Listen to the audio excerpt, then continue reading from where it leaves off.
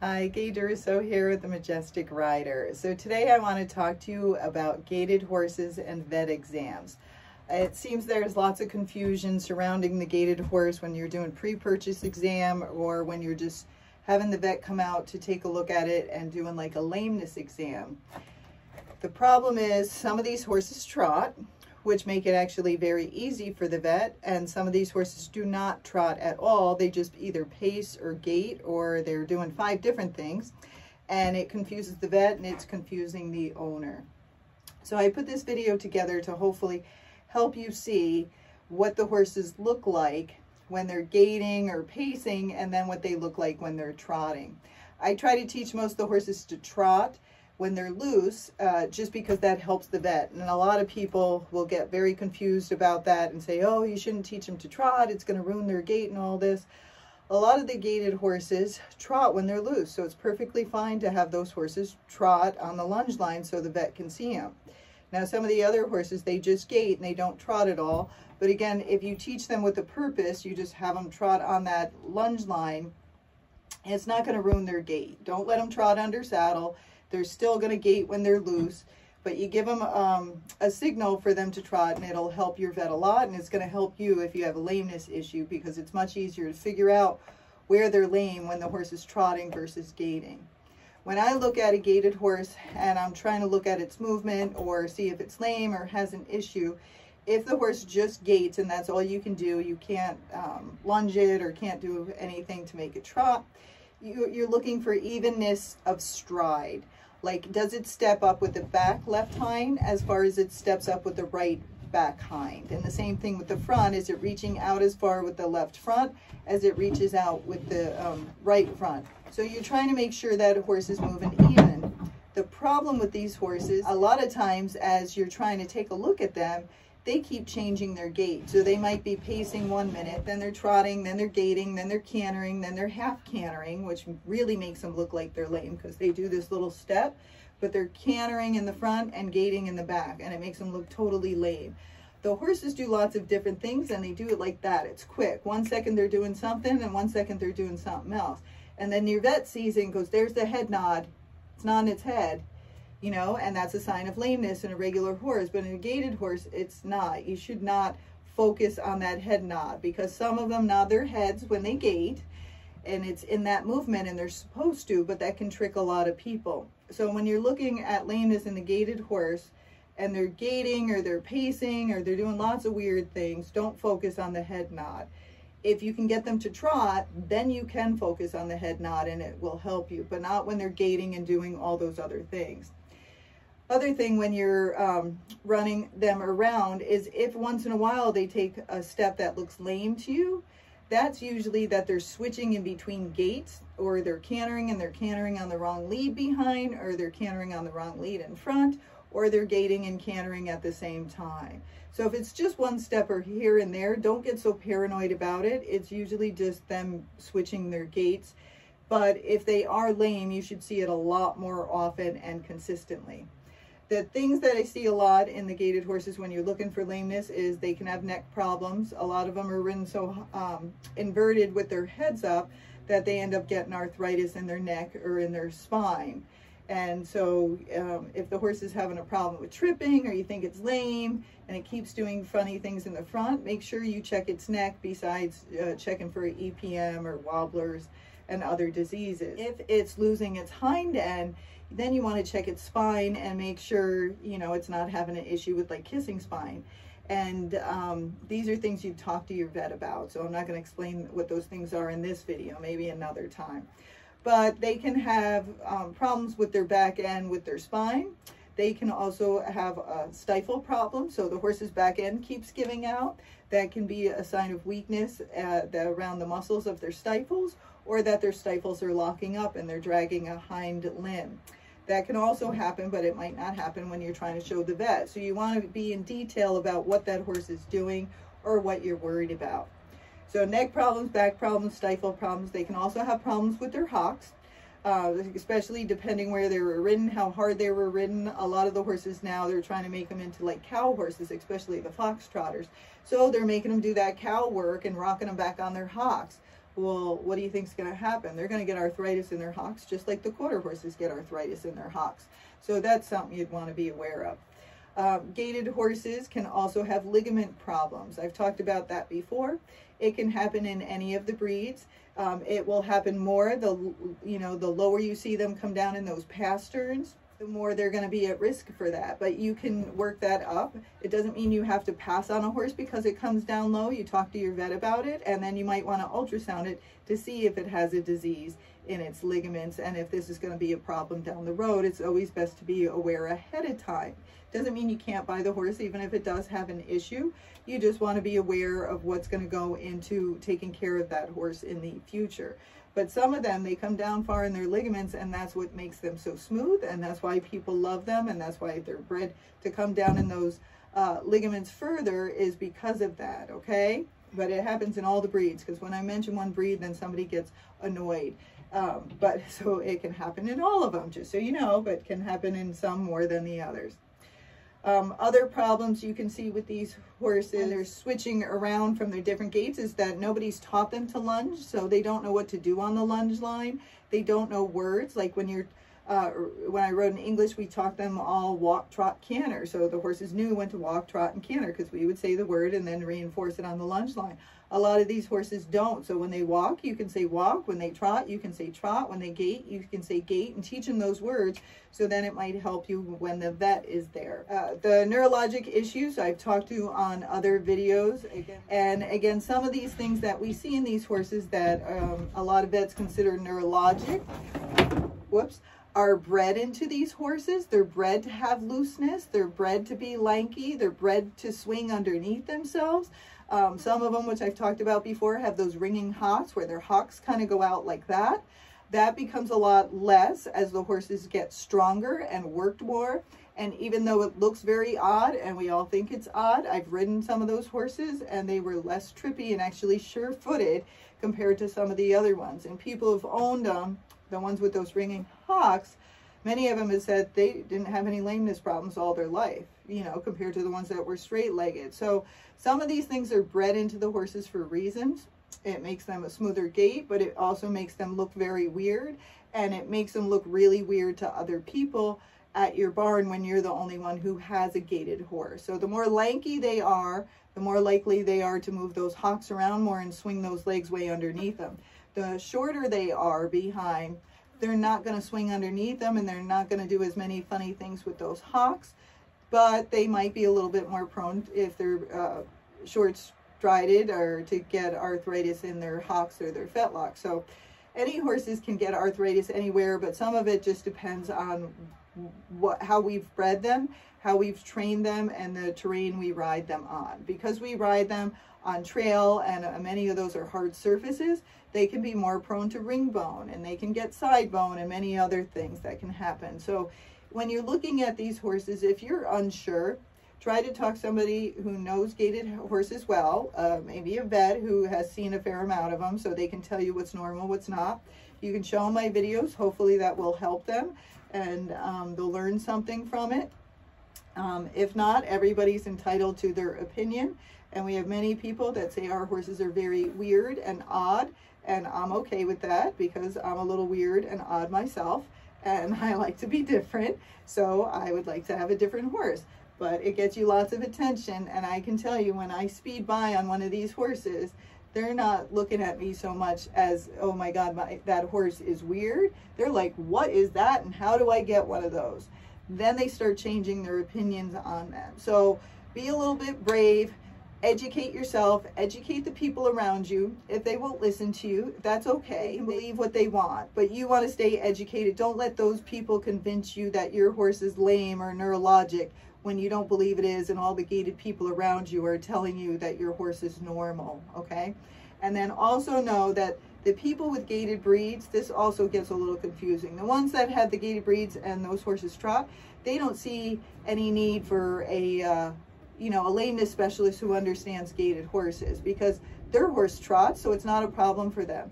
But the people whose horses don't trot and they can't get it to trot, a gaited horse specialist does make a big difference. So a vet who has seen a fair amount of them makes a huge difference. And I always ask them when they're either vet checking the horses or doing lameness exams is, how many gaited horses have you evaluated? How many different breeds of gaited horses have you seen? Because it makes a big difference when they're talking to you about these things and telling you your horse is lame or it has EPM, but they haven't done any of the tests for it. And you go, well, how many gaited horses have you seen? They go, oh, a fair amount. And I go, well, what breeds were there? Oh, they were all different breeds. You keep questioning them. And I go, how many of those were walking horses? Because those are the ones they always think are neurologic. And they're like, I don't know, maybe one. So the rest of the ones you saw were probably either Rockies or Foxtrotters, and they were probably trotting. They don't have this big lankiness.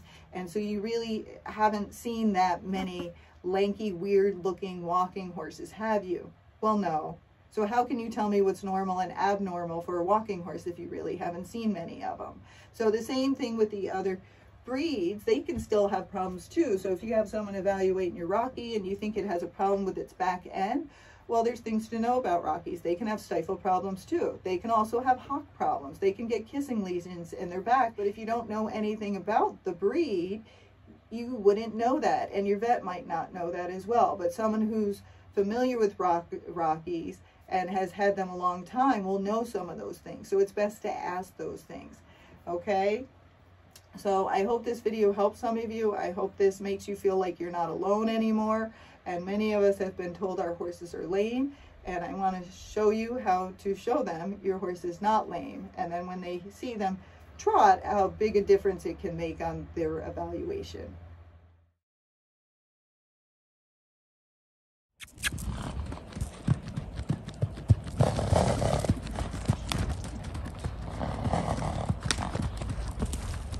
So you can see this horse looks totally fine. He's trotting, huge trot. But if he goes to pacing, he looks like he's lame. And that's why people get confused with lameness and gaited horses, because if they're on the pacey side and you don't see this, you think something's wrong with them because their head's bobbing and they're moving so weird. Now watch. The fact that I want him to pace, he won't.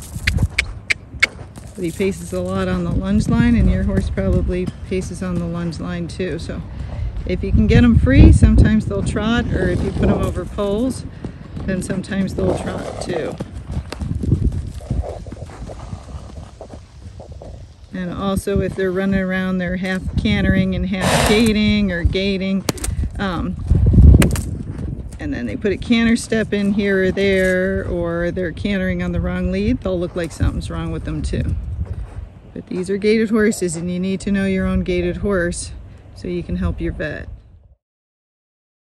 See, now he goes to pacing. See how that back end looks so weird? Just because he's pacing and then he's elevating his back. Same horse, 2 minutes later. Okay, I'm going to go the other way. Same horse.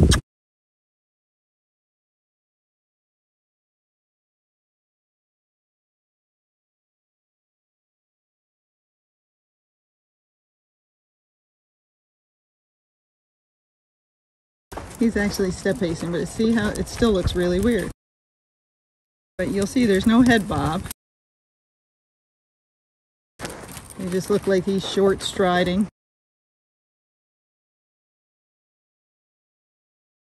And this is why people can't tell. And sometimes they're fine at the trot, and then they're a little short strided behind when they're gaiting, because maybe their stifle's sore, or they need a little rehab, it's weak.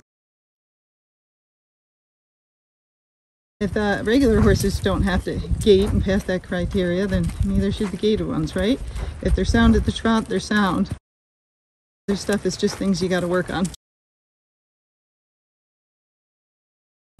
And it's okay if they pace, because that's naturally in them. That's how they get their gait. So okay, but people would think that looks weird because they're going kind of up and down, but it's not like a true head bob. All right. Oh, you're done. Thank you for your demonstration. It'll catch some of this So I have Taylor here. Taylor tends to pace when he's on the lunge line, and I put some poles over there so you can see him switch to a trot, because this might help you to get your horse to switch if the vet's looking at it. Hopefully that's somewhat level. Okay, so hopefully you can see him. So let's go to the right first. I'm not going to go over the poles first. I'm just going to speed up. So he's just pacing and step pacing. The lateral gait means the legs on the same side are moving together. Right? So it'll make him look like he's leaning. Next time I'm going to take him through the pole. And he has a beautiful trot, and you can see he's totally fine. Trot. Now he's trotting. So now he looks totally sound.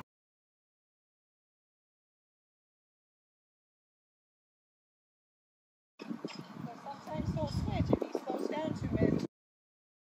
Switch back to the pace, so I got to keep him going once he's trotting. You might have to do that with your horse when the vet's looking at him. So now he just went back to pacing because I stopped paying attention for a second. Now he's back to pacing. So now I'll take him back through the poles. Trot. Now he's trotting. Here he's pacing. Again, if I didn't know baby horses, I'd look at him and be like, yeah, he looks lame. He goes back in funny. Now let's go through the poles. Trot. Now he went back to pacing and he messed up my pole. So, and each horse is different. Now you have to space the poles. I'm going to have to figure that out. If you teach them the word, then in time when you say trot, they'll trot. Trot. Or they'll be lazy and they won't. So let's try to make them go faster through there.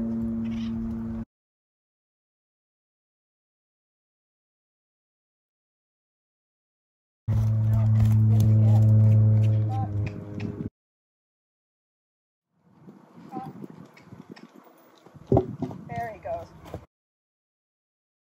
Good job. Oh. Okay, so hopefully some of that came out.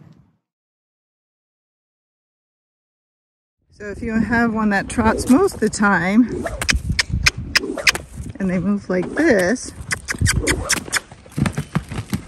well, and they're not screwing around. See him float? You're like, I have no idea why you're talking about lameness with gaited horses and why they look funny, because you have one that trots, so you don't know what we're talking about because you don't have one that paces.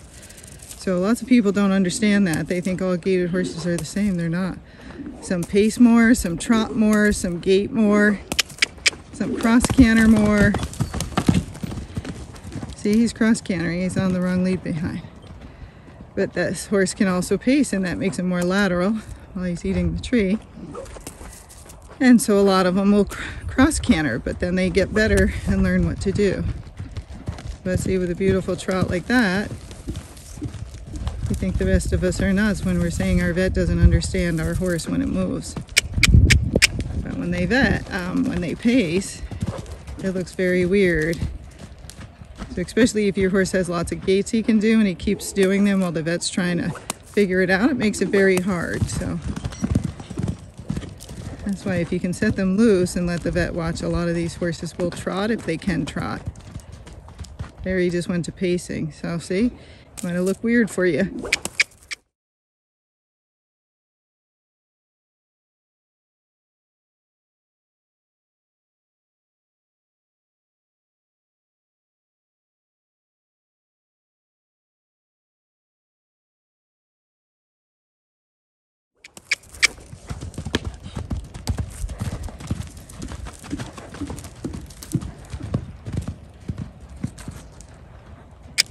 And they might take a weird step here or there as they're changing from a pace to a trot, or, you know, a trot to a gait, from a gait to a pace. If they take one weird step and you're like, that's it, well, that's usually not a lameness. That's just them switching. And it looks weird when they do it, but that doesn't mean your horse is lame. It just means it's gaited and it's doing one of its weird gaited things, okay? I did a thing on this at the expo, but the phone didn't videotape, so I'm trying to do this with what I got here. But see how he just did some weird wacky stuff right there? That's just because he was switching from you know, cantering to then kind of pacing and then throwing his legs all over. Now he's back to trotting and looks normal. So he was pacing, then he went to trotting. So let's try it again. We'll get him to canter.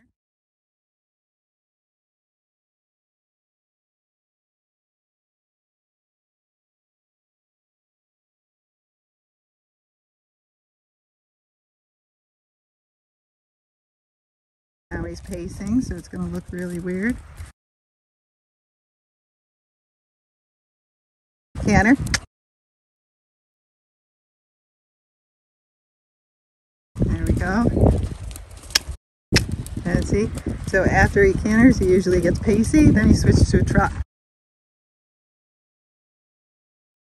Now he's trotting. So right now I'm going to try to make him walk and then walk faster, which he'll gait a little bit, which is more lateral with him. And you'll see him switch to the trot. So he's gaiting, because then that little hop step when they switch, sometimes people think that's abnormal, but it's not. It's just him switching from diagonal to lateral. So let's go the other way. So we'll see what he does this way.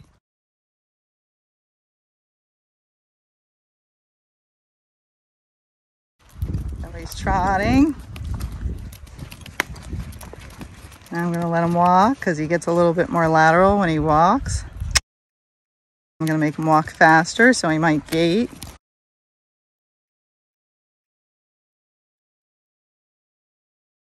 And he switched over and he trotted. So again, those few steps where they're switching is what confuses a lot of people.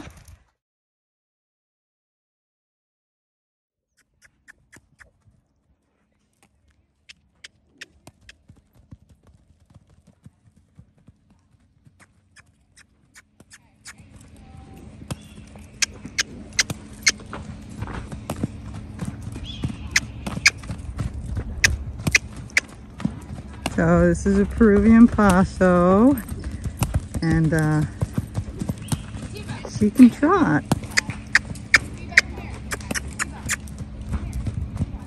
So again, this is one that would probably be easy for the vets because she can trot. The horses do one thing one direction and something the other direction, but she's trotting both ways.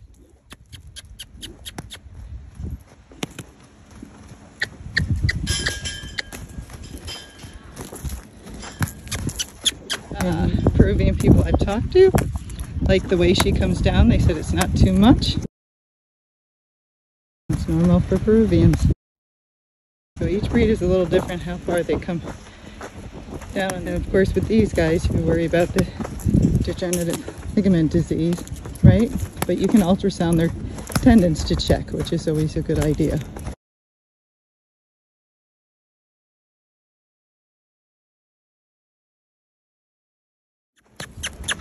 She also trots on the lunge line if you go too fast, otherwise she gaits.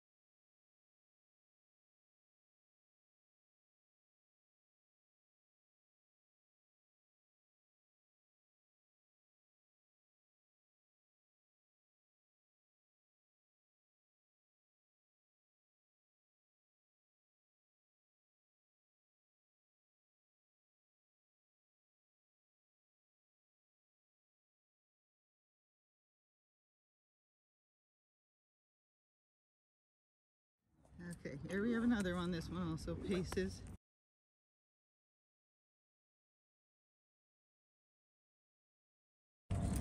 So there he's gaiting.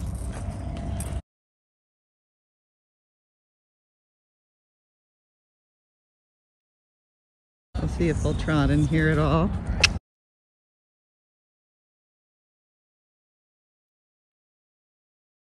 You got a little trot, just for a second. See, that's why it's hard for the vets to tell.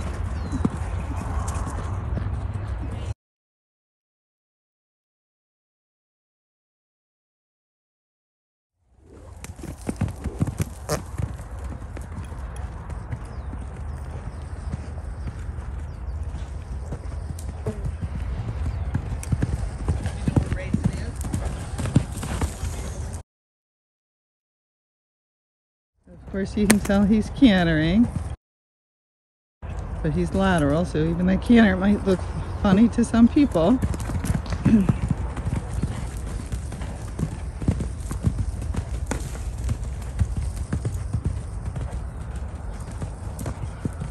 So sometimes they'll break out of the canter to the trot, or they'll trot before the canter. There, he just got a little.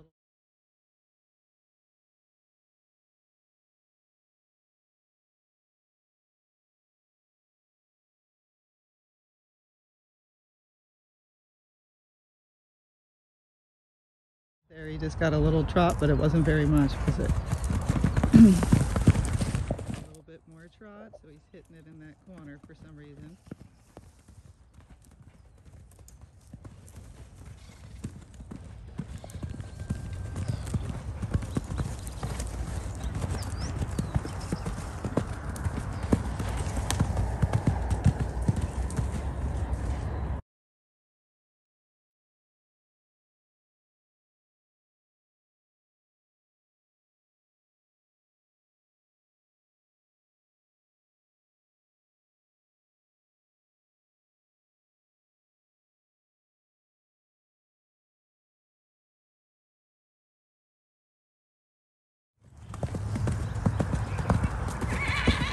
And sometimes they won't switch from lateral to diagonal or diagonal to lateral until they're tired.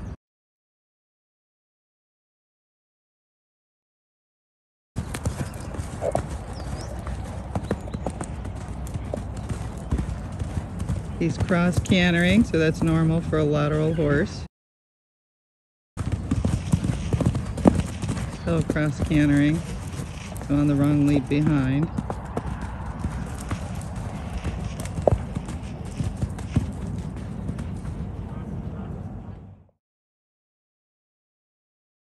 So same horse. Let's see what he does as he goes faster. So nice gait. Then he should go to pacing. There he goes. So again, he'll look lame. So he's half cantering. Now he's pacing. So he's pace cantering. There he's pacing. Now he's back to walking. So now we'll go the other way. So you'll see he's pacing. Now he's kind of cantering and pacing. Now he's cantering on the wrong lead. Now he's really pacing. Now he's cantering and a little pace. But see, this is why they look weird. So you're trying to, are they gaiting the same on each side? Are they stepping up the same? Hind legs stepping up the same. And then if you can get them to trot at all when they're loose, over poles, it can help you if you can't figure it out. If you got a pacey horse, teaching it to trot's only going to help its gait. And a lot of people think, you know, that pace was their gait. Their step pacing, they're like, that's their gait. And I hear a lot of vets say that, and I go, no, this is their gait. Slow, but this is what it's supposed to be. That's supposed to be his gait. Just faster, but they're not there yet. But a lot of people are like, he's walking. I was like, yeah, it's called a walking horse. That's what it is. It's a fast walk. So you see he's cross cantering. So what would that make you think right away? That he's lateral. Another word that he's on the pacey side.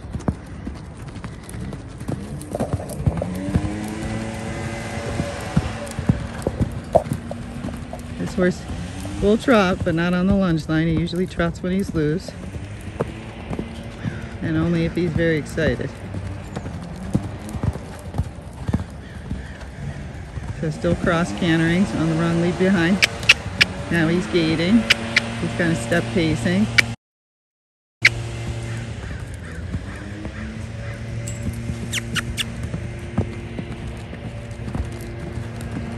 Now he's cross cantering.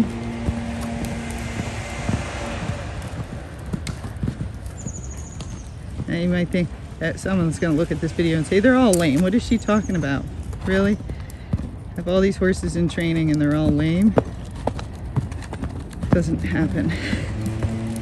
They're just all weird. They're all pacing horses. There he's gating again.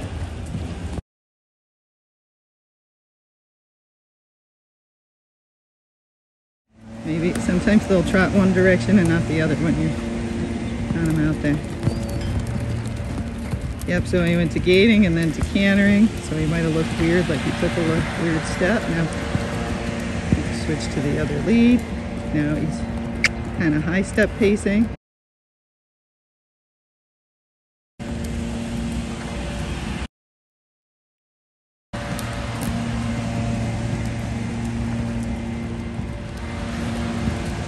He goes again. So he's not trotting in here, but this isn't a huge area and he has a big stride. He really trots when it's a big arena.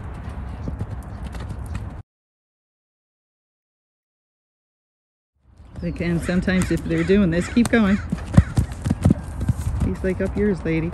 And you put a pole down, then they'll either, you know, canter and then trot after the pole or trot over it. Let's see. So see how easily they can canter on the wrong lead behind? And then he just swapped. So again, in some regular horses that would mean a lameness problem or it could mean a stifle problem. But in a horse that's pacey, it just means he's pacey, usually. It's not guaranteed. Again, this is going to be his gait, just faster. That's not what we want as his gait. That, of course, would be his canter. So now here's him on the lunge line. There he's pacing. He's half cantering and pacing. So that's more towards his gait. See how slow it is?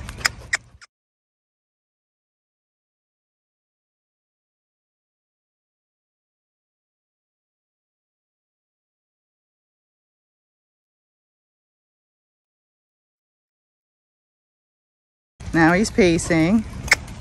Now he's half cantering and pacing, so it'll look like he's doing a skipping step, which makes everybody think they're lame, but it's not. We'll try to slow him down, so he's just pacing.